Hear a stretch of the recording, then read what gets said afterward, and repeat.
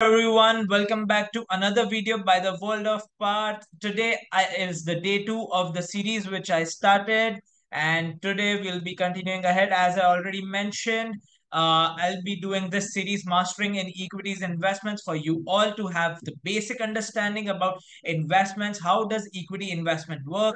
Without a further ado, let's proceed with today's topic. Today's topic is history of stock market. So we'll start with the early beginning. When was first the stock market established here in India? In the year of 1875, that is late 1800s.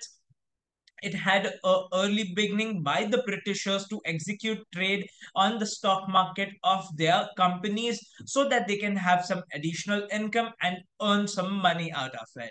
Moving ahead to the next step. Next step was post-independence till 1991. And during this time, what happened was Britishers left our country or were thrown out, whatever were the claims, and we continued the stock exchange and we executed the trades. To back it up, we introduced Securities Contract Regulatory Act, which was used as a regulatory authority over the trades going on in the stock market. The third stage comes after 1991, after all the changes and everything, liberalization, privatization, and globalization. The LPG strategies came into force, and in the year 1992, SEBI, the Securities Exchange Board of India, was formed and established, and it is the regulatory body right now in India for the Indian stock markets. After what happened in the year 2000, with the technological advancements coming year on year, there was a massive change in the stock market. All the securities were dematerialized. What does that mean? Initially, everyone had paper based stock. Basically, you would have gotten a certificate of share that you own so and so companies, number of share. Let's take an example. I own ABC companies 100 shares. Continuing the previous example from my previous video, so I would receive a share certificate from the company stating that I, Parth Golian, am owner for 100 shares with all other details mentioned, which type of share and everything.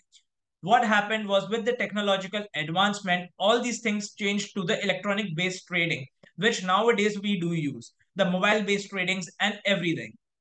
This is how a technological shift came into force in the stock market. And recently, we have also seen that the Indian stock market have been started by equity trading funds, that are the ETFs, the commodity derivatives. These are hedging options out for all of us, the retailers and the institutional investors out there, to back some money out there to reduce the risk and increase the earnings out there.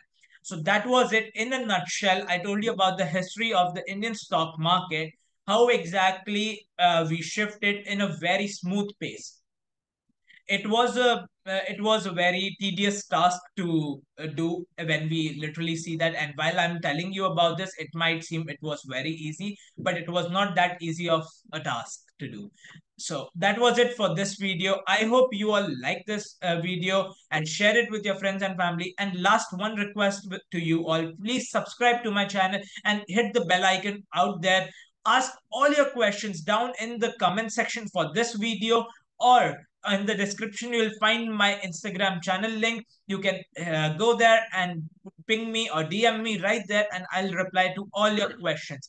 For this video, that is it. Bye bye, take care.